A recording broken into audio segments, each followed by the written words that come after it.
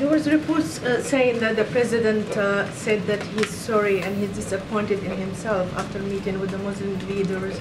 Do you think that the president could have done more to show sympathy towards Palestinian civilians or being seen as even-handed? I'm not going to discuss reports of private meetings. As I said earlier, the president understands there's strong feelings here on all sides.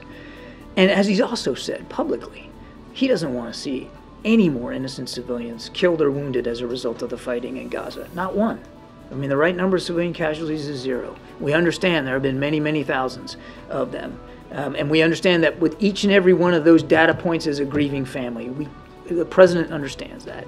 And that's why we're going to continue to urge our Israeli counterparts as they go back, they plan to go back to military operations, that they do it in the most discreet, deliberate, careful, cautious way possible.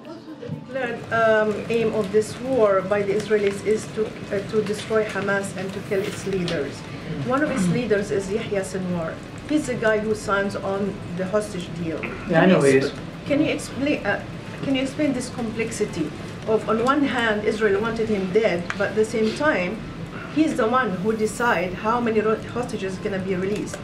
I mean, just help us to understand how complex is that, and is this a way to? Is this like a strategy to keep from Hamas to keep on releasing less hostages on the hope that he won't be targeted or will be? You're asking me to kind of get into the psychology of Hamas, and I'm just not going to do that. What I can tell you is that the Israelis have a right and a responsibility to go after this threat posed by Hamas, and certainly as a part of doing that, to go after their leadership, which they have done. And they have talked about the leadership that they have been able to take off the battlefield of Hamas. It's a strategy that we executed ourselves against ISIS and against Al-Qaeda. You know, there's a logic to going after the leadership of a network. But in the meantime, there are Hamas political leaders that Qatar has connections with and communications with that they are working with to secure the release of these hostages.